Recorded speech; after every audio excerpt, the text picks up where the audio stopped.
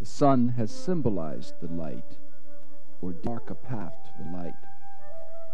One kind of story tells of a hero who sets out on a quest journey. The ancient Greeks told many stories of the hero quest. Heroes like Perseus, Jason, and Theseus made journeys from the commonplace world of the everyday into the uncommon world of the supernatural. With the help of the gods, they conquered the forces of darkness, evil lords and monsters, and returned to the light, returned with wisdom and knowledge that ordained them to be the great leaders, guides on the path to the light. My journey will be to follow in the wake of the quest heroes. I hope to gain some wisdom and knowledge, guides to lead me on the path to the light.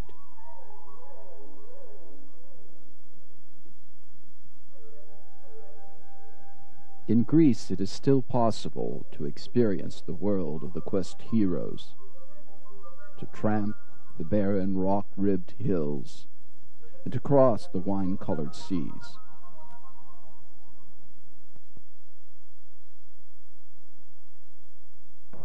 But no journey to experience the world of the quest hero is possible without passing through the world of the present. Walking the streets of Athens, you're assaulted by the exhaust fumes and the sound of traffic, and gifted by that first glimpse of the ancient past. Suddenly, between buses, there is the Acropolis floating above you. Climbing Philippou Hill, it's possible to rise above the din of the present and view the Parthenon free and regal. From here, Athens, I will travel out to the Cyclades Islands, to the islands of Seriphos, Sipnos, and Theta, to tell the quest stories of Perseus, Jason, and Theseus. Slowly, I turn my head and I look from the city towards the Aegean Sea, my path to the light.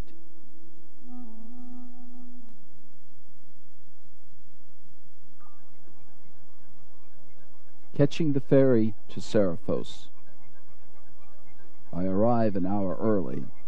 Already island people and summer tourists have gathered on the docks. Slowly, I maneuver my gear, mostly 2 packs carrying a folding kayak. I will use the kayak to paddle part of my journey.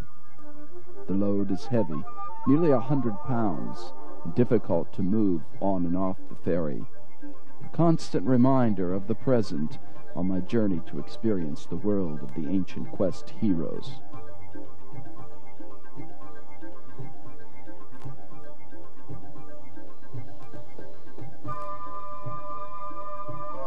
On the ferry, there's time to relax, to search the horizon for that first glimpse of Seriphos, the island setting for the telling of Perseus and the Gorgon Medusa.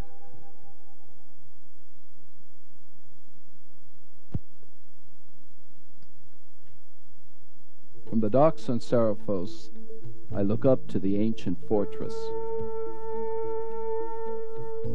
Was it here that Perseus climbed up to that fortress?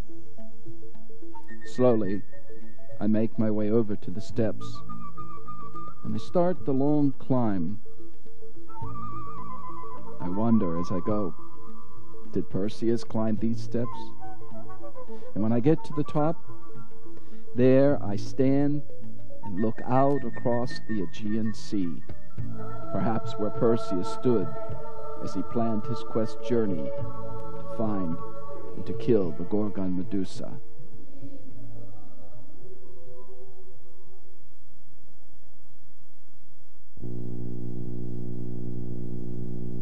The island of Seriphos, a rocky shore in the midst of the blue Aegean Sea. Some say that the rocks here look almost human. They say that the hero Perseus turned the humans on this island to stone.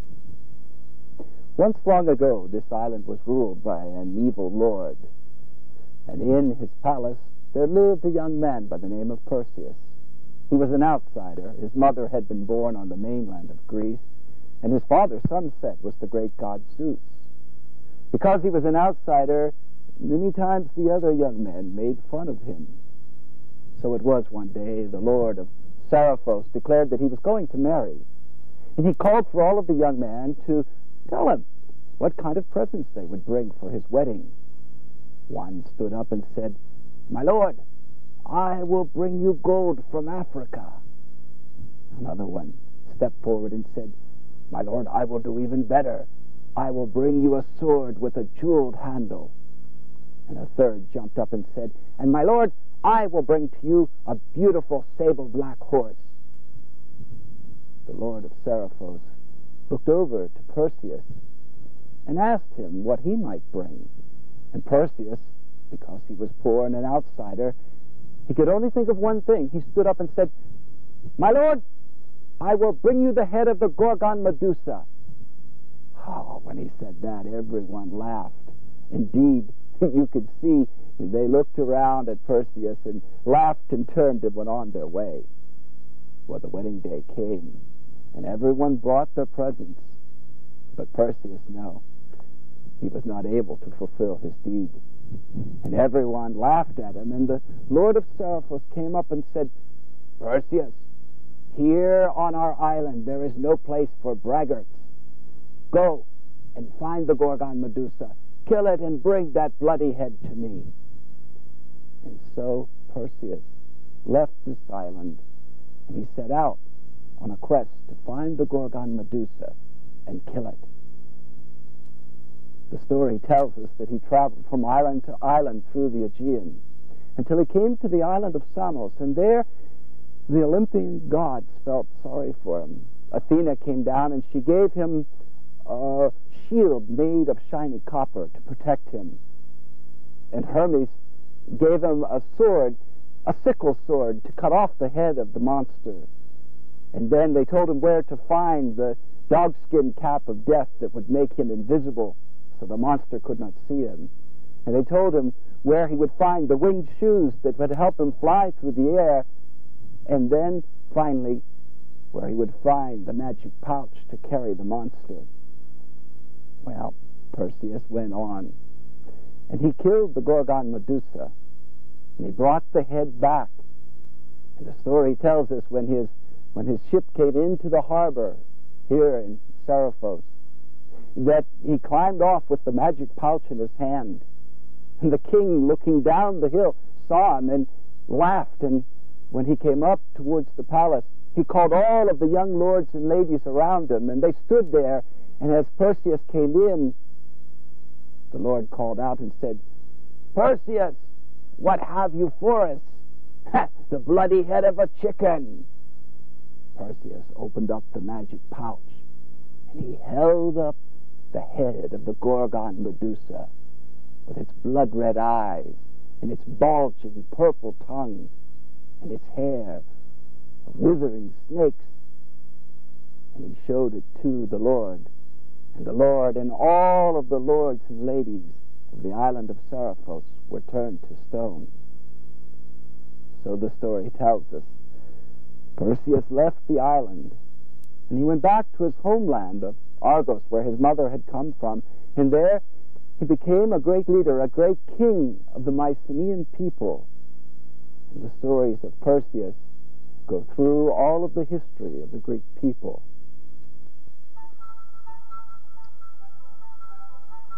It is still possible to stand on a high point on Seriphos and look out across the rocky hills, to imagine those faces turned to stone, to follow the line of a distant ridge and make out the silhouette of the evil Lord turned to stone.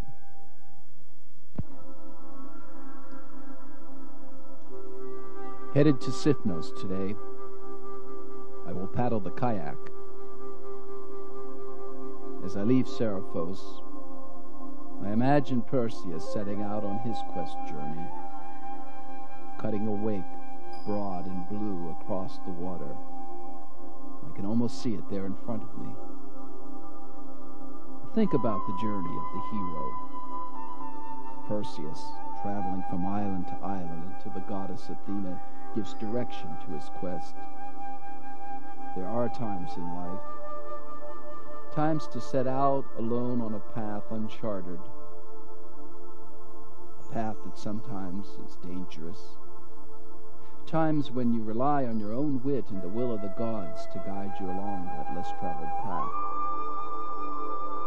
I have 10 miles of open water to cross today. I think about Perseus. I think about the fear that he felt setting out to find the Gorgon Medusa. I know I fear. I fear the storm that could come up on this water today.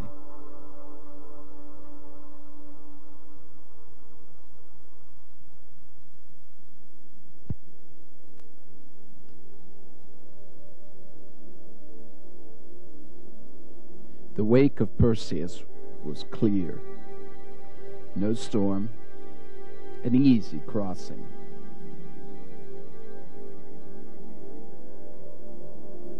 The harbor on Sifnos is full of fishing boats coming and going. I land my kayak to rest and look around. My mind has turned from the story of Perseus to the story of Jason. I think about the Argonauts, the Argo. I look at these fishermen. I go up to the taverna and look into the eyes of an old man. Is there the look of a hero there? I look around at the fishing boats. I see the shape and imagine the Argonauts sailing across the water. Standing here this evening along the east coast of Sifnos, it was along this coast that Jason and the Argonauts traveled on their return from finding the Golden Fleece. The story of Jason begins when, as a small child, in fact a baby, his father, who ruled in the kingdom in northern Greece, was dethroned by his brother. The new king threatened the life of the child Jason, so that the parents sent him up into the mountains to live with a centaur called Chiron.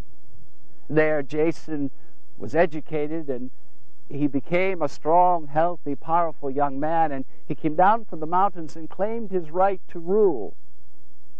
The king, recognizing the danger, looked at Jason and said, "Indeed, my son, you shall rule. But first, you must make a quest. Go out and find the Golden Fleece and bring it back to your homeland of Greece." Well, the king figured that Jason would not be able to do it.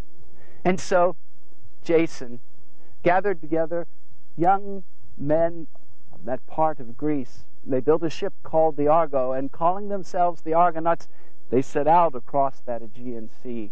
They sailed across the sea into the Black Sea and to the kingdom of Colchis. There, in the land of King Aeetes, they found the Golden Fleece. Jason went to the king and asked for the fleece to be returned to Greece. Again, the king, playing for time, he looked at Jason and said, "Indeed, my son, you may have the Golden Fleece, but first you must prove yourself.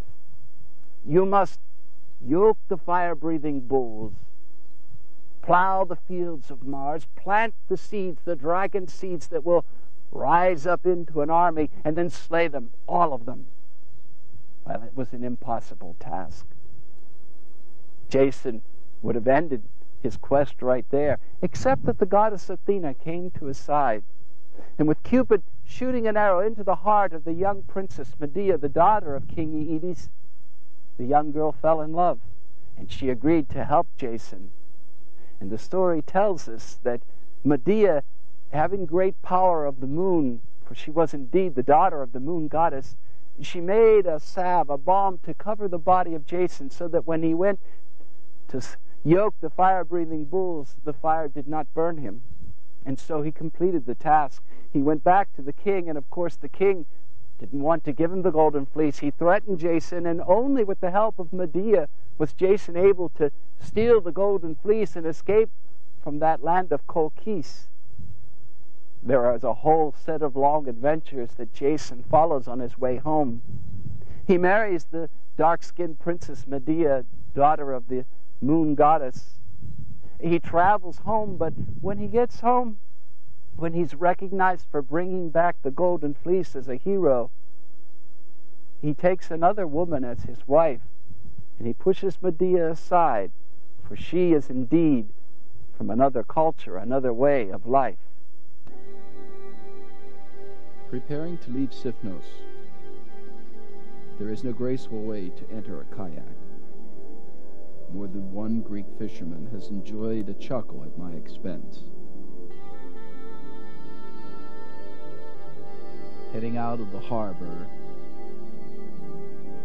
I admire the fishing boats that I pass by again.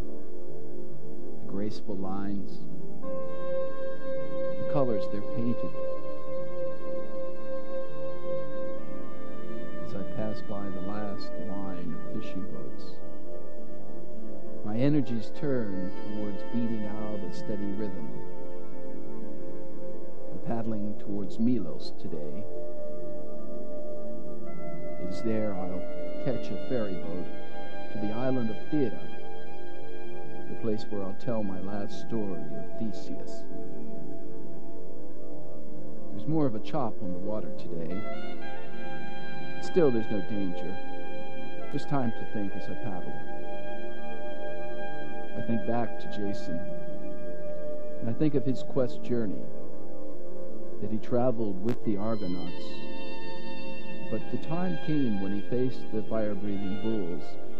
Like Perseus, Jason faced them alone. The heroes always come to that point.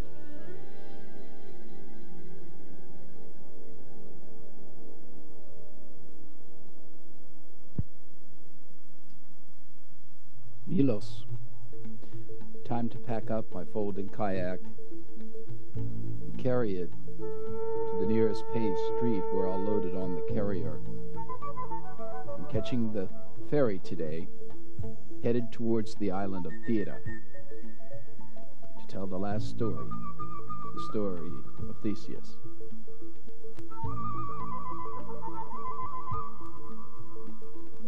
The ferry is a convenient way to cross distances that I would not feel safe crossing in my kayak, but it destroys the feeling that you're on that journey, following in the wake of the quest heroes. High and dry, secure, I settle down. I put away the paddle and pick up the pen. Periodically, I glance about and take in the scene. But my mind has turned to that last story, the Mycenaean hero Theseus, who traveled to the Minoan island to do battle with the monster Minotaur. I can see Thera there, in the setting sun.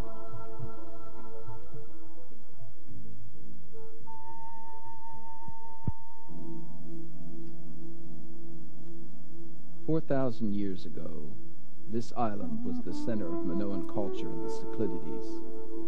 In about 1635 BC, a great volcano erupted. The top of the volcano collapsed into the sea, creating a vast caldera.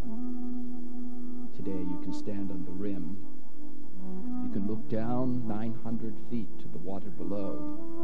You can look across the caldera 19 miles across to the other side. The hero, Theseus, came to this island to do battle with the Minoan monster Minotaur. The story is set at the time before the volcano erupted, a time when Minoan power reached across the Aegean Sea to Greece. Theseus came to the palace, through the gate, and down the stairs, to the dark entrance to the labyrinth, to face the monster alone.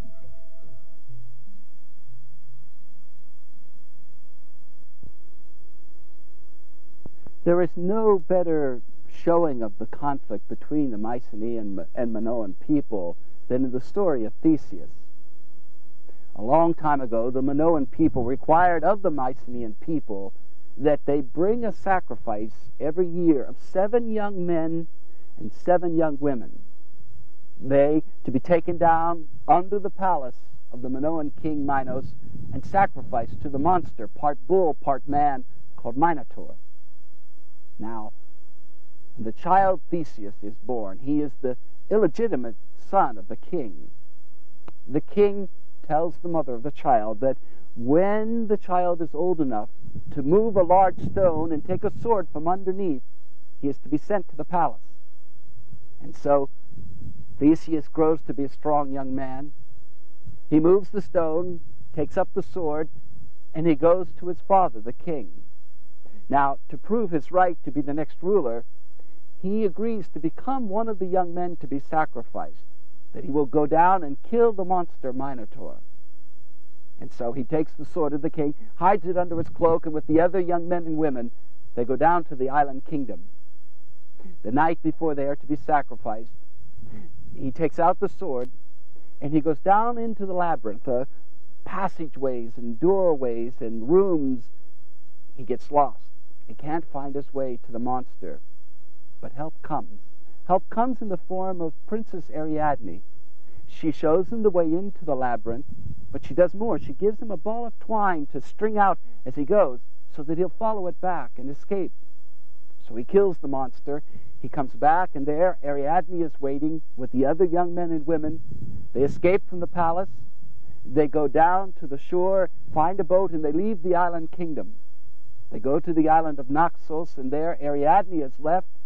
Theseus returns home, and there he becomes a great leader of his people, the first king of the city of Athens. The quest story of the ancient Greeks marks one of the many paths to the light. It is a path you travel alone, like Perseus. Sometimes it's easy to follow, with golden fleece of Jason brightly shining the way. Sometimes it is a path that leads into the dark of night, into the unconscious world of monsters like the Minotaur. Our path to the light is never direct. At best, we cross it from time to time in our lives, and hopefully we leave a small wake for those who follow after us.